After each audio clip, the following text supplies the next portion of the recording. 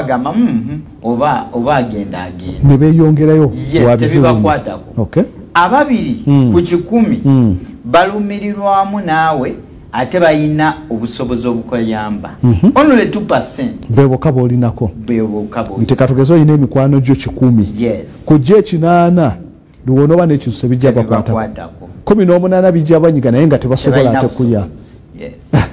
Abantu babiri bokka be basobola okuyamba ate nga bibakwatako. Kati bannayuganda balina okufuna kye tuyita practical solution. Ensi ekiseera ekyaleero kyerimu erimu kye tuyita competition, okuvuganya okwakasameme. Ali mu katale ono gw'olinaanyi alwana kasitoma ajjewuwe n'okumuyita n'amuyita. Aleme kujjawo. Webeera taxi osanga oli aggala n'oluggi lw'oli aleme kugendawo. Competition. Omuntu olaba onaayitawo onajja kwegamba alanga bizinensi ye gwe bw'oba tolanze mu bizinensi toliimu. Kyova olaba ennaku ezo waliwo relative yange yali lubuto nempandiikira omwana we atannazaaliwa ebbaluwa nga mugamba omwana oyo nti bw'aba taasobole competition asigaleyo mu lubuto. So kwegamba obulamu ng'omulaga nti obulamu bwe tulimu kati kuvuganya. Simanyi oba omukyalo ebbaluwa yagiwa omwana nenze nagiwandiika. Kiba kitegeeza nti ataasobole competition enseegaanyi. Kati bannayuganda balina okuba n'obusobozi obuyiya amagezi bamalako batya mu mbeera y'okuvuganya.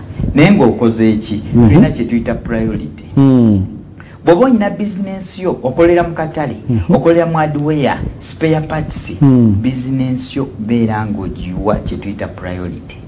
Priority mu lulimi olwangu kitegeeza kiringa nga ekinabiro kiri wabweru woonaabira wabweru waliwo abantu 40 bali awo bazannya ne weesiba tawulo ogenda kunaaba okutta akaana okabuusabuusa tawulo egwa priority atulaba ogiwaki kiriwa kyosookerako okutaasa oba ogiwa tawulo priority omwana. Kakiba kitegeeza kyetutegeeza bizinensi eyo gy'okola iwe priority. Embeera enyiga olumu oyinza okuba oli muvubuka osiika chapati naye olina okumanya nti waliwo kye tuyita marginal propensity to consume. Kwegamba nti bannayuganda abasinga baagala nnyo consuming okusinga okusavinga. Kwegamba kale mu ngeri nyangu nti ku buli ssente z'ofuna kyenkana wa kyokola ki kyogulamu ebintu. Ku lw'okuba olina okufunako kyotereka n'ekyogulamu ebintu. Naye ate ekitali nnyo ku bannayuganda. Kuba ssente ezo bw'onoozirya zonna bizinensi tejja kukula. Nokumalizanga ne capital. Business ebe ino okukula. Because kankuwe ekintu ekiri practical. 12 sente entono nnyo. Oyinza okuba olina ka business k'osiika chapati otunda binyeebwa bino ebya bulijjo ebyo ebisiike. Naye bw'otereka 12 sente entono era olwo omuzigambagamba sente entono. Waliwo n'oli agamba nze nga zisanze zigudde sizironda. Naye kankuwe ekiri practical. Bw'otereka 12 kwegamba mu bugubi ka bizinensi aka katono k'oyina okumala omwaka mulamba giba emitwalo 72 gy'oba olina wali eri wabbali. Mu sayansi alimu kitegeeza omwaka we guggwako nga tolina mitwalo 72 kitegeeza n'ebbiri zikulemye okusevinga. Awo tujja kunoonya oba wasavinganga 2 oba 10 naye nga bameka ng'omwaka guggwako n'omubuuza oyina wali emitwalo 72 batono ddala nga tazinina kitegeeza n'ebbiri ziremye okukolaki okusevinga. Kati bannayuganda mu mbeera yonna ka bizinensi k'oyina beera ng'osevinga. Kasitoma oyaze mu ekitiibwa wuliriza naye kasitoma ze olw'okuba olaba olina bakasitoma bangi ono tomufaako oba agenda akoleki agende. Tukiyita listening. Waliwo theory tugiyita house girl theory. House girl theory egamba waliwo omukyala yali aleeta ba house girl ewaka naye nga buli house girl bw'afuna olubuto amugoba. Yaleeta house girl asooka n'afuna olubuto n'amugoba. N'aleeta owokubiri n'afuna olubuto n'amugoba. N'aleeta owokusatu.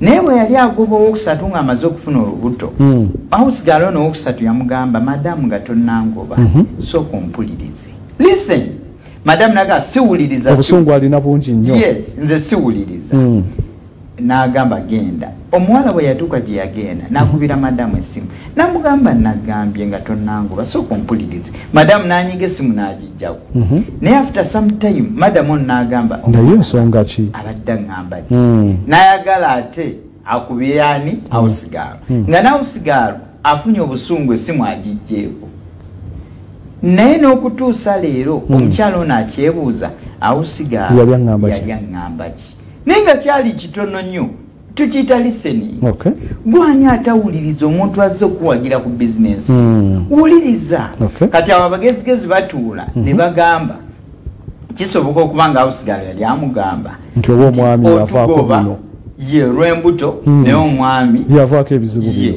yenannyini embuto naye nga kintu kitono nnyo naye yalemwa okuwuliriza so mu bizinesi gyokola wuliriza totunuulira muntu ogambe nti oyo batangulaako tosisuubira nti alina ssente oyo kuba akatale mu Uganda katono tuli miliyoni 44 resources tezimala kiba kitegeeza buli omuntu anoonya ako akatale tulina okuvuganyisa kwako akatono ako kuba China erina miliyoni z'abantu 15 part of the population of the world ebeera China kitegeeza bo balina akatale abantu bangi olaba balwana okujjawa obwenda ate obutale nga si bamativu because bo balina bewale kye tuyita spirit of arrivalism atulaba oyinza okuba wakola akaduuka ako ku kyalo naye gwe noweematiza kasita nzijjamu ez'okulya omwana asoma nobeera mugumu tugiyita spirit of arrivalism esudde bangi mu Africa ng'oli mugumu abantu bali mu kulowooza bintu binene abantu tebeeba ng'omatiriddeawo okwekyo ekitono ky'olina olina okubeera nga buli kaseera olowooza so kwegamba nti n'omuntu waffe mu mbeera ng'eno alina okubeera nga embeera gy'alimu buli dakika alowooza ate okusingako ku mbeera eyo oba kyetaaga kola kino kola kiri kola kyonna olabe ng'osurvivinga ate toggwamu maanyi waliwo theory tugiyita zaakayo theory zaakayo yalina obuzibu abantu bakuŋŋaana balabe Yesu naye zaakayo yali mumpi nga tasobola kulaba ki Yesu naye yalinnya omuti n'asobola okulengera ki yayiiya mu bumpi bwobwo newankubadde ebyenfuna byo biri wansi yiiya tukiyita zaakayo theory beera ng'osala amagezi mu mbeera yonna ng'ono we yasala amagezi n'alinnya omuti n'alengera kyayagala bwe kiba kyagaana luli tekitegeeza nti n'enkya kigenda kugaana olina okusalawo mu ngeri yonna ekirala bwe tuba tukola bizinesi zaffe mu competition eno eri mu ggwanga zinaaba zinaagenda mu maaso tulina kye tuyita f tugiyita faithful beera omuntu omwesigwa omuntu omulambulukufu ano yayinza okugamba embeera mbi nemulemesa okubeera omwesigwa ebyenfuna nekulemesa naye jjukira akusupplyinga ebintu ono gw'otannasasula naye alina waabijja kiba kitegeeza bwana akusupplyinga n'omusasula enkya ajja kuddamu akoleki ate naye agenda asasule economy bwegenda maaso beera faithful emufa kyetegeeza available we bakwagalira nga wooli edduuka wagamba ogulawo ssaawa emu naye olwokuba gwe weekozesa gw'ogamba kanzigulewo leero 5 toliko boosi bw'otandika edduuka manya edduuka lya public abantu olina obba consideringa naye gwe munaye oguddewo ssaawa 5 kasitoma ajja kuggwamu amaanyi agambe temugendawo yalabika waggali newaba atuma abaana bagamba oli tannaba kugulawo mugende ewalala ng'omala ogamba nti embeera etukuttekaawo bw'oba oli muzimbi oli kapenta essimu munnange gye waba abantu essimu giteekeko ajja kutuuka agambe nze essimu yange sigisaako nga tezinawera ssaawa ne munnange essimu oyagala bakasitoma abapya n'essimu bagikuba buli kaseera teriiko beera omuntu ali available in modern times tekikwetaagisa kuba na ofiisi nene kubense yakyuse kati osanga oli ng'alina bizinesi ng'ali waka naye ng'etambula kumpi ggwanga lyonna ng'etambula kati beera nga essimu ekiteekako omuntu akwagala ng'akufuna n'ekimu ekireeta ku ebyo kubeera nga abantu tebabeera faithful abantu essimu buli kaseera n'aziggyako n'azikyusa waliwo manja bamubanja naye awo bizinesi tesobola kgenda mu maaso ekirala mufaati teachable beera omuntu ali teachable nga bwe bagamba munnanga akatunda ako k'otegeka akatunda nga kabeeramu amazzi mangi beera nga owuliriza omuntu bwakuwabulamu beera nga oli teachable naye waliwo oli agamba nze siwabulwa nze manyi bizinesi yange bwetambula nze amanyi bwetambula awo toli mu competition abantu abali mu bizinesi bangi akatunda ako k'otunda bangi abakatunda oli okwevaamu n'agaa kanzigye ewagumu olaba abakyala mu butale abaweereza emmere ono ajja sebo tukuweeyo emmere n'oli najja tukuweeyo emmere kati boneeyisa mu mbeera etali nnungi nga bagenda n'oli n'ekirala bizinesi eyo gy'okola oli mu restaurant bizinesi otunda byakulya ebyokulya biyonjo kuba bwona ogamba nti kanagweramu eyo bakasitoma ojja bafiirwa munnange competition nene beera nga mwene embeera ebyenfuna enzibu oyinya amagezi osurvivinze otya omuntu asotta amatooke n'akozesa omulawo tekitegeeza nti abeera takimanyi nti emmere enyiga eyo esinga okuwooma naye kuba kweganya sijja kukola ekyo bikooya ebyo bikooya kansose ng'oliye ng'anyiga amaliriza ng'ogenda okulaba babadde baggulako bafunye bakasitoma so tulina okukyusa engeri gye tukolamu ebintu ekirala mu bizinesi y'okola beera nga ogezaako to be a point of reference mu bizinesi y'okola gonjo we bambi sukaali waawera kugamba nga buli omu asobola okuwaako ekyokulabirako ng'oli point of reference ebyenfuna wadde bitabuse naye omuntu ali kyetuyita point of reference ajja kusigaza bakasitoma kuba ajja kujeera akolengako amagoba amatono ogenda okumaliza era ngaki bizinesi etambudde ajja kubala agamba ebintu bino okwonooneka lwaki sireeta bingi nenzijjako oba siringi 10 abantu ne bakolaki ne bajja ewange ne mazaawo mangu because intention yakufunako magoba naye kati bona obibeezaawo ne birwawo ate amagoba era tofunye deya ojja kuba oluuzinga so olina okuba n'obusobozi obufuula bizinensi yo point of reference ng'abantu beenyumiriza mu bizinensi yo nga bagamba oyo akola bulungi n'ekirala bw'oba onaawangala mu bizinensi yo fuba nnyo okuteekawo kye tuyita solution mu buli kizibu ky'abantu mu bizinensi eyo oli ayinza okuba agamba bannange ku mulimu wano ffe tunyuka leeti ne restaurant nga muggalawo mangu tosobola nakufuna yadde kakyayi olweggulo olwo beera nga ofuuka oluwulira nti complain eno weeri gwe noonya solution ekirala kyokola kiraga abantu newonaaba otunda kyayi mulungi newonaaba otuika sumbuusa nnungi naye ng'obiseeko kiringa bonobeera n'ettaala mu luumu ettaala zino eza bulijjo nga tuli mu kizikizo gibiseeko ebbaafu tegeeza okiganya okwaka tetulaba naye bizinensi gyetumatize tulabe oyinza obutasobola kugenda ku Dream TV obulango bwa bbeeyi naye kozesa asobola TV agendeko asobola radio agigendeko kozesa ekyo kyolina waliwo nasobola okugenda nga ayogera n'abantu bwe kiri yogera n'abantu obategeeze naye kimanyi kino ate mu Uganda wano marketing strategies z'abantu baffe zikyali ntono abantu bamanyumanya radio TV nakinga kiwedde so ng'oli asobola okuva muntu ku muntu n'agenda ng'amatiza omuntu kuba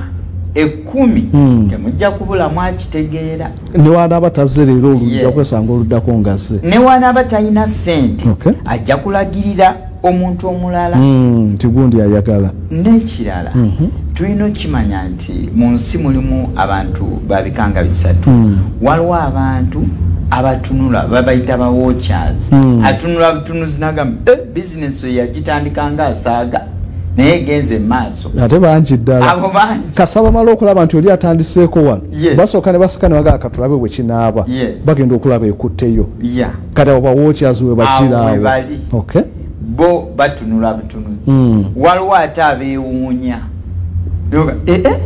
banaye kale nange senga natandika nakirowoozaako nno lumu nti ffene ono senga muteeka mu kaveera ne mupakeginga bulungi wabaawo kye tuyita value addition ffene gwe banditunze 5 bajja mutunda 1000 naye nga sayansi mutono nnyo kaveera kokka akanyeebwako nokabrandinga nomanya nti akanyeebwa otaddemu sikangi naye engeri gy'obakozeemu kajja kusikiriza oli amatiriraawo kuba mu marketing bwe tuba tusoma marketing abantu tebagula kintu bagula linnya Coca-Cola ne wanaakola soda nga tawooma bajja kumugula bajja kumugula gwe nobeereeyo mu kyalo n'okola soda yo nga waakabi awooma naye abantu bamanyi Coca-Cola so oyina okumanya branding business yeyo ogibranding zoti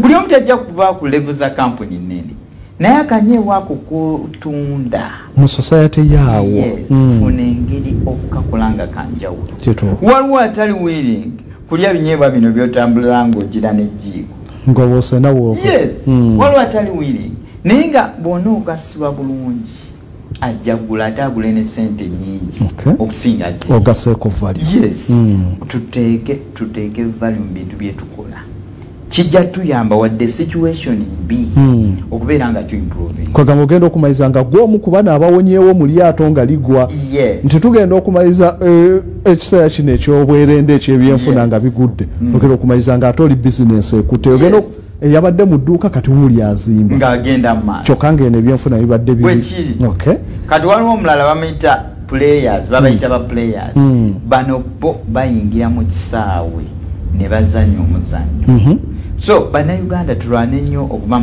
amanga the players abayingira mu kisaawe ne bazannya nga tebatunula butunuzi bwe baba abantu bali mu kusuubula amatooke yingira mu matooke gayingiremu si kugamba nti n'olwokuba gye bali bangi eyo tewajja kuba ssente otuveeko beera ng'oyingira mu gemu oteekemu kye tuyita value addition otaddewo kyanjawulo ki mwana wattu abantu olumu bye beetaaga si bingi olumu oyo ayagala mugamba thank you olumu oli ayagala mugamba oba oyina essimu ye nomwezaayo ka message ekibala bumaze olizino SMS ezimu zabwereere olabiraawo ng'akomyewo kuba munange webale tuwagira omwaka guggwako munaye mwebale tuwagira mukuliko omwaka those are strategies hidden strategies nti abantu batono nnyo abajja kiraba wano naye nga kikola oli ajja kwebuuza ye lwaki oli yafuna bakasoma kuba olina gwe engeri gy'obakola ki gy'obakwatamu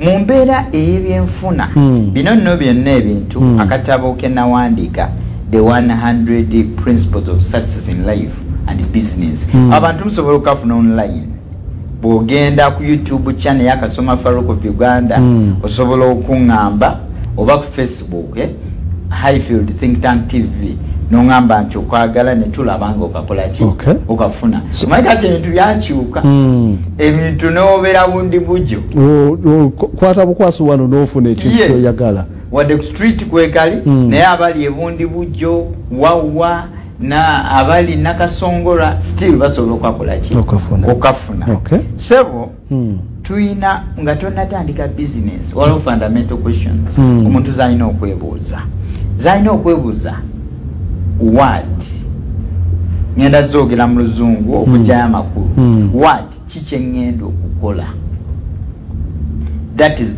the first question ekirala why lwaki nkola ekintu kino ekirala when ngenda kikola ddi kaseera kiwe ngenda okukolera these are hard questions where wa tojja kwata business ya salundi ogitwale mu kifo omutali masannyalaze these are hard questions okusalawo kuba kufu okwo how ngenda kikola batya nga tonnakola kintu kyonna soka webuze kiki ngenda okukola lwaki ngenda kikola era ngenda kikola ddi ngenda giteeka wa bizinensi era ngenda gikola nti these are hard questions bw'oba ogenda kubeera nga owesa byuma osala nzigi skill ogirina because tojja gamba bugambi nti ngenda kufuuka muwezi olina okukiragako nti ddala nkisobola skill ogirina wengenda okuteeka amasanyalaze weegali. These are hard questions. Omanye nti business yange nsobola okukola ki okuyitamu. What the situation bana Uganda gye tulimu nzibu nnyo naye wona ategeera olumu ky'olina okukola still you will survive. Ale muna weewunya kati tujja ne tubeerawo ne twogera nti kale oba gavumenti tetufuddeeko biki naye ogenda okulaba bwe mwogera nga munnaali bulungi aguze emmotoka empya wetubanga tuli bubi lwaki oli ekitegeeza bo kyekyokuba nti no bakolako ebyenjawulo ate abalala bye batakola kyoba olina okukola. Ekirala beera nga wekkiririzaamu. These are great principles. Mu kyokola beera nga wekkiririzaamu. Believe in yourself. Togwamu maanyi bw'oba luli wasuubula amata gonna ne gafa tekitegeeza nti n'enkya gagenda kukola kwegamba abantu baffe balina okumanya nti no tebibeera birungi lubeerera. It's only in heaven mugulu wokka wewali ebintu wewali perfectionism naye ku nsi wano tewali era osobola okukola nekitavaayo bulungi naye enkya nekivaayo kiki nekitereera bulungi so togwamu maanyi olina okwekkiririzaamu. Ekirala abantu balina okuavoidinga kye tuyita second thought. Oyinza okuba olina office gy'ogendamu olina business gy'oyagala okutandika oba ogenda mu office ya mukulembeze wa ggwanga naye noveeno ng'ogendayo era appointment ogina naye bw'otuuka wali ku mulyango hano laba office eno n'otyo giyingiramu kamala okwetereza nja kudda second thought tebagenda kukuba genda tuuka mu office nnyonnyola ensonga yo kulwa olumu abantu twandibadde tugenda mu maaso naye tutya n'otuuka wali n'ofuna ekirowoozo ekyokubiri. So singa oba otuuse tosobola kutambula ofiisi 10 n'omaliriza nti era tolinaayoko buyambi bw'ofunyeeyo. Naye ng'omuntu abadde willing okuwuliriza naye tofunye mukisa. Producer wabeerayoko ab'amasimu ojja batuwaako ate nabo batuweeko ku kiki nawo kye bayinza okwongerezaako ku mbeera ng'eno omuntu ayinza kukola atya okuba nti ayita mu mbeera eno. Twagala kuwa magezi tetuli ero ku gavumenti katugireke tetuli ku bannabyabufuzi wabula kiki ekiyinza okutereeza embeera y'omuntu mu mbeera ekalubye bweti. Mwami Faruku kati ekirala tukiyita time management. Obudde bwaffe tubukwata tutya? Bino bibuuzo bye tulina okwebuuza bannayuganda nti omuntu agenze mu maaso n'adda n'omulala azze emabega bonna balina essaawa 24. Lwaki oli yazze emabega ate ono ye naawe ate essaawa 24 zirimu minutes zirimu eddakiika 144 nga zirimu sekendi 8,864 zessaawa 24 naye weebuuze lwaki ono azikozesa n'agenda mu maaso ate nze n'enzira emabega. Byebuuzo byolina okwebuuza. Olina okumanya nti obudde bwe bumu olina okusala amagezi olina okufunayo kye tuyita ambition ng'olina ekiruubirirwa kyo kyobala. Kati nga nze lwaki neebaka essaawa emu ekiro I feel I have not achieved even 2%. N'olwekyo kaakali n'okendeeza ku budde. Lw'okuba agenda olina okubeera nayo gwe bikulema abalala batandikiraawo. These are the hard questions. Nga naye wakigezaako kikulemye. Togamba nti kinnemye. Olina okiremerako. N'ekirala tukiyita diversification mu lulimi lw'ebyenfuna. Beera ng'okwasaganya kino n'ekiri. Buli kimu nga kivaamu ku ssente.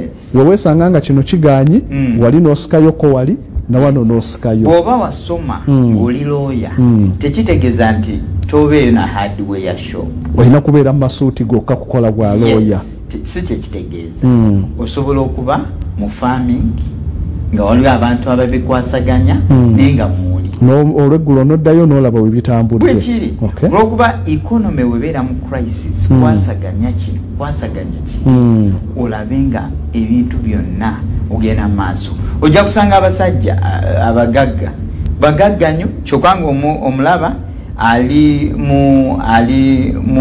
mu byokuzimba, real estate, choka ali mu kirala mu entertainment, yennyini gw'osanga ali mu bimuli, nga kwegamba weesanga nga byakwataganya omusajja akwasaganya bityo naye ng'ate ssente azirina ali bulungi ddala. kakiba kitegeeza abantu tulina okuyiga kyetuyita diversification. ate era ne gavumenti nzukira oba yalinga President Museveni mu manifesto ye nga mubeeramu nnyo diversification of economy.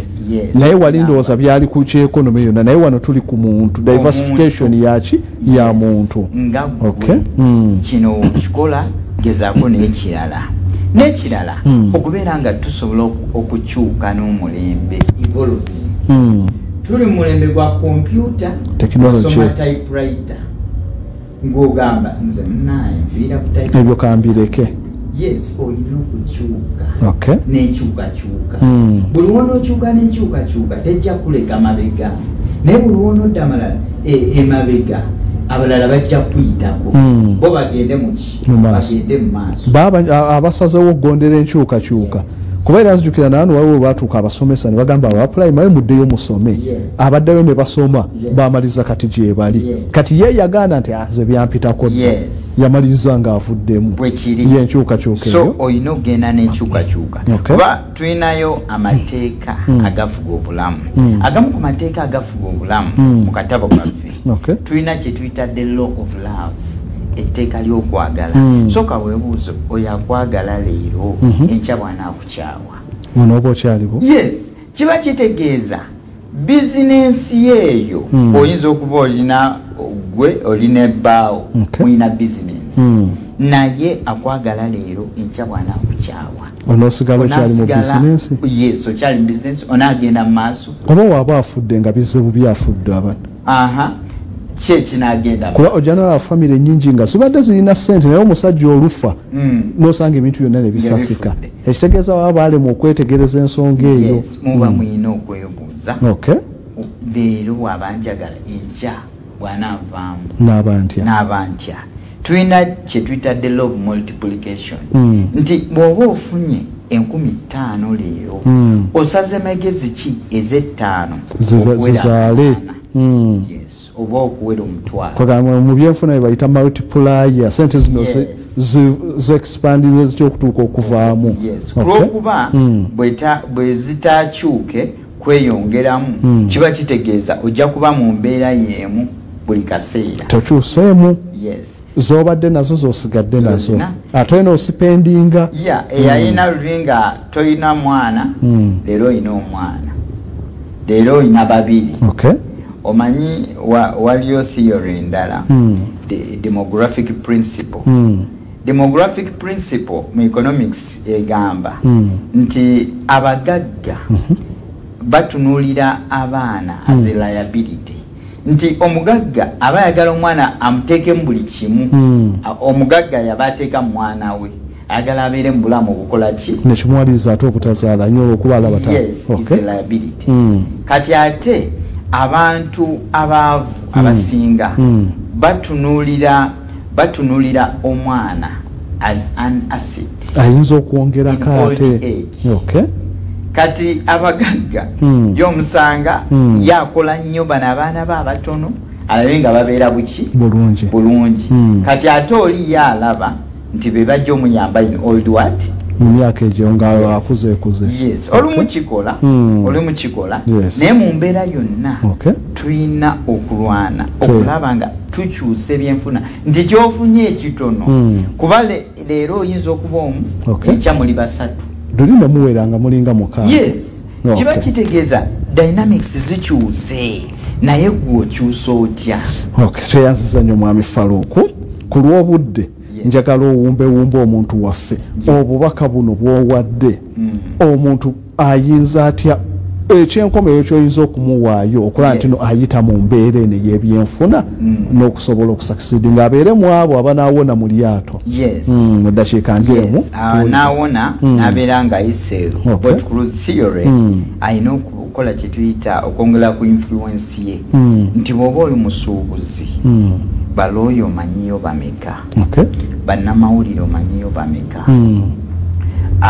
but doctor omanyiyo bameka because at one time omuzi abazimbi omanyiyo bameka ojja kwetanga ekizimbe ekyo kizimbibwe mu ngeri ennungi naye omanyiyo bameka abanakuyamba n'ekirala beera ng'ofuna information obeere ng'ofuna information in this era omuntu alina information is the real power kituufu ayina information yagenda okuyitawo kyova olaba oli afuna information nti ettaka balitunda miliyoni 18 najja n'agamba ettaka lya miliyoni 21 olwokuba yayina information n'afuna so tufuna information bannayuganda baga mwebale nnyo bbanga lyonna goberera programu eno sebo naawe weebale kusalvinga ggwanga lino Uganda bannayuganda mwebale tugoberera Kasoma Faruq of Uganda osobola mugoberera ku YouTube ne ku Facebook Highfield Think Tank TV kweri tulabenga Uganda yaffe egenda mu maaso tweyanziza nnyo nange ku Dream TV kambasiwe wano program akiika embuga aye tusinkane olunaku olw'enkya twongere kate okwogera ku bimu bye tulaba tibisaanidde munnayuganda okumanya musolo bulungi mukama abakuume n'abakyatambula okudde waka mutuuke mirembe.